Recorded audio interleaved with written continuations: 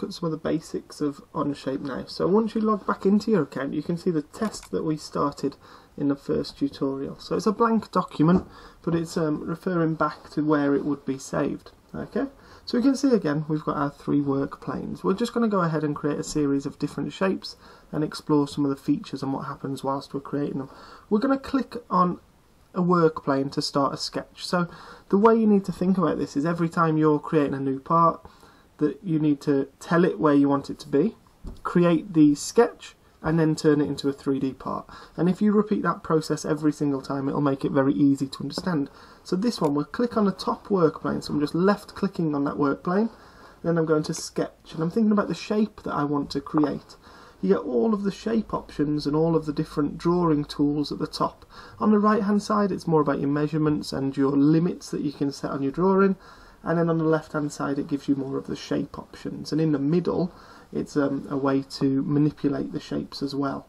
So we're going to start by creating a cube, a simple cube. So we're going to just draw. I like to lock it to the origin when I start, so there's always a point that you can measure from, and you just draw it out by left clicking where you want to start and then left clicking where you want to finish. Once you're done to drawing that part of the shape, you can use a dimension tool, which is the arrow with 2 heads and the lines between, and then click on a line, drag it away. You don't need to hold in the click now, you just move your mouse away and then you click again to drop it down. And this is in inches, you'll notice at the moment. So if I just make this 2 inches each side and 2 inches up that way as well. So we've got our square drawn to start with. Once you're happy with your sketch, you then have to confirm. So with a green tick up here, we confirm. And you'll see a couple of points to notice. It's appeared here. So if we ever want to go back in to edit that, we can use it in our features list on the left hand side, or our history pane that I like to call that with students. Okay, so if we right click on there, we can edit and it goes back into that sketch for us to change. So we can finish that. We're now going to extrude it. So extruding will make it into a 3D shape. There's loads of features along the top in different ways that you can use sketches, different ways that you can turn them into 3D objects and manipulate them as well. So we're just going to make it from a square into a cube. So we're going to click extrude. Once you've told us what feature you want to do, you have to then answer the questions that pop up in the box. So the first one is you need to tell the computer which faces and sketch regions you want to actually use. So you can either click on them in your drawing, or you can select them from your features list on the left hand side. So I'm going to select sketch 1, and you can see it's already turning it into a cuboid. You can either use blind, which you can just drag the arrow up and down, or you can put in a number just down there. So I'm going to type in 2, so it's a cube, it's exactly a cube. I'm happy with everything else. I'm starting a new part, I'm going to click tick to finish. Using my mouse now, I'm going to right click and rotate round so I can see it from all different angles. I can use the scroll button on my mouse to zoom in and out, and you can left click to select different faces and different parts of it. What we can remember from that point then is using this cube in the top right corner, we can get back to our normal views. So clicking to look at it square on from the front, or if you click on the corners it gives you the isometric views of that as well. What we'll do now is repeat a similar process, but to create a hole inside of our cube so it looks like a hollow box maybe. I'm going to create this sketch on the top work plane.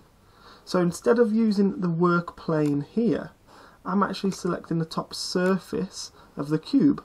So if I select the top surface, I can then tell it I want to sketch. So I've told it where I want to put my sketch, I've started a new sketch. You draw your shape, so I want a square to extrude in here. If you want to, you can go in there and add your dimensions, so we'll do that now. I'm going to measure the distance of the lines apart. So I click on one, then I click on the other, and then I put my distance in. I'm going to go 0.2, and I'm going to repeat that on all of the sides. So click on one, click on the next, and then fill that in at 0.2. So working my way round, 0.2, 0.2, 4 times, one more to go. I've got a nice even gap on every side.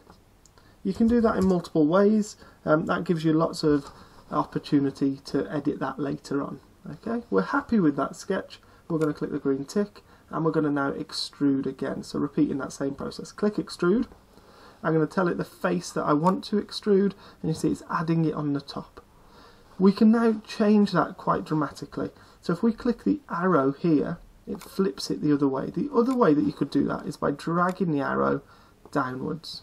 Okay, it's telling you that there's a problem, it can't join. That's because along the top here it's trying to add that cube to the other, but it's saying it's all enclosed, so it's not going to work.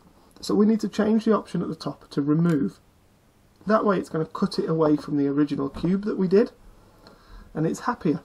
I'm going to make it go down to 1.8, so it's pretty consistent on the thicknesses all around my cube. That's just me being quite pedantic. I'm going to click the green tick, and what we can do now when we rotate round is see that we've created a hole in there. Okay, we'll create another shape now as well and explore the chamfer and the fillet tools. So on the top work plane, in fact we'll do this on the front work plane, I'm going to create a sketch and I'm going to look at it from the front so it's square on. So on my cube in the top right corner I'm going to click on the front face and it looks at it square on. I'm going to draw my circle in this top left pane and I'm going to dimension from the centre of the circle to this edge, and I want it to be the vertical height to be 2 inches away, and then I'm going to do the same for the horizontal distance as well to be 2 inches away. That just gives me a little bit of room to work. I'm going to measure the diameter of the circle to be 2, just keeping everything straightforward. I'm then going to also do another circle from the centre and I'm going to dimension that at 1.5. So you can see I'm creating that donut kind of shape, but it's also got the centre filled in. So I've finished the sketch. We'll make that a 3D view using your right click button, and now we're going to extrude that cylinder. If you select it on the actual drawing, you can select the large circle, you can select the gap between the two, or the inner circle. If you selected sketch 3 just as a straightforward one, it would extrude the whole thing. So that's not what we want to do. We don't want to just tell it from the sketch to guess what we're doing. We'll select it from the actual drawing itself. So I've selected the part that I want to extrude. I've now changed my mind. So in the extrude regions here, you can close that part and it'll ask you to select again. So say I want the inside, I could do that on its own, or I change my mind, I can do the ring around the outside. So I'll do that one now. We'll make it 0.5 and we're going to click tick to finish. So you can see they're different colours. So we've got 2 parts in our creation now. And in the parts list we've got part 1 and part 2. So if you want to hide one to get it out of the way, you've got the eye icon. And if you want to hide the other, we can change that and just toggle between them. I'm now going to round the edges of my cylinder. So using the fillet tool along the top, you click the fillet tool and you can click on the edge there. I'll change that to 0.1 for now. I'm happy with that round. I'm going to do the same on this edge on the inside there. So it's got 0.1, 0.1. If I want to make it a little bit larger, 0.15. You can see there it's not happy, so it goes red and it says you've rounded them too much basically, so they've overlapped in the middle. So I'll have to reduce that. Let's say 0.12 and see how that goes. There we go. So 0.12 is orange, that's all good, and then if I change my mind and I don't want any, I can close them out of that menu again. Click the green tick and we're finished. We'll rotate that round, and on the other side we're going to add 2 chamfers. So if we just position that in the centre, clicking on the middle, click on your mouse and dragging it along, we'll use the chamfer tool. So the chamfer tool, we're going to click on the edge and the edge. The other way you could do it is every edge associated with a face. So if I click on that face, it's then doing the whole thing. 0.2 is too big, that's why it's thrown up the orange line. Change that to 0.12 and that will work. And you can see the chamfer is the straight angle as opposed to the rounded edge. And then if we rotate that around, you can see what we've created so far. So that's just a brief introduction into sketching on different work planes, extruding shapes, and the chamfer and the fillet tool. There's lots of ways that you can create them same objects, and we'll explore in the next tutorial a few more different options you could choose to use.